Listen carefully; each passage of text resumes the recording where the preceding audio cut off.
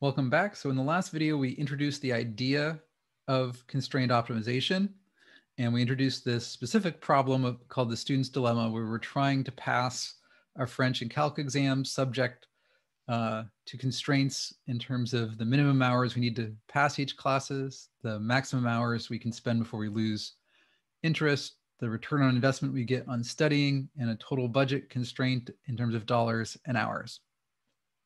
So how do we actually solve this problem? So let's go through things that you might try that don't work first. So first you might say, let's approach this algebraically. Well, the problem is that there's two unknowns, x and y, and we wrote down a total of 7 equations, or actually a number of them were inequalities, but we wrote down 7 algebraic expressions. How do we solve this type of problem? That's not obvious. It's not 2 equations, 2 unknowns, plug and chug sort of algebra. What about calculus? We wanted to maximize our total grade. So maybe we took some derivatives, dgrade dx, dgrade dy, and ask, how do I maximize my grade? Well, that, just doing calculus says you should spend an infinite amount of time studying both subjects and you will maximize your grade. Great, but how do we account for the constraints? There actually is a mathematical way to take into account these constraints.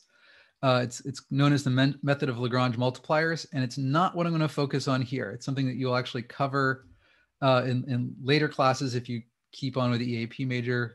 The new course number that used to be 420, I think it's 545 or something like that now, covers in quite a bit of detail this method of Lagrange multipliers. Here, I tend to focus more on numerical solutions. So let's think about some numerical options. One numerical option would be brute force.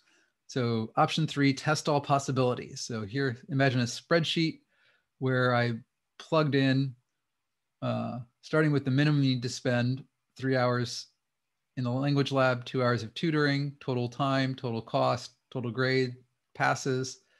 But can we do better? So we can try different permutations of increasing different hours. Here we've X'd out the ones that fail to meet a constraint. And so this would work. It would work by essentially by brute force. You're doing all these things manually, so not particularly efficient if the problem gets larger. And this is definitely going to suffer from the constraint of the curse of dimensionality. So as the problem gets bigger, checking everything by brute force gets very daunting. And it also has this assumption that I'm only working in terms of whole hours. So, I can't spend half an hour on something. I can't spend 15 minutes. If I do that, I increase my number of things I have to test, and it becomes much more challenging. But you could also think of this as somewhat analogous to when we were trying to maximize likelihoods. Like if we only had one parameter, we could plug in a whole bunch of values and see what they did. And you could do that manually to a reasonable degree of accuracy. But if we wanted to optimize something more generally with a larger set of options, we would do that numerically. So I want to talk now about how we do this sort of numerical optimization. So that's kind of our fourth option. So we have what we learned when we learned about maximum likelihood. We learned that there are a bunch of different computational algorithms that exist to minimize functions. For example, the one we've been using in maximum likelihood, such as Optim, and we can employ these sorts of optimization functions in order to optimize things that aren't likelihoods, to optimize any sort of optimization problem, as long as we can code it up as a function. So in my next video, what we're going to do is dive into some simple examples of how we write down functions that aren't likelihoods that we want to minimize or maximize, and build up our intuition for how we would do this with something like the student's dilemma.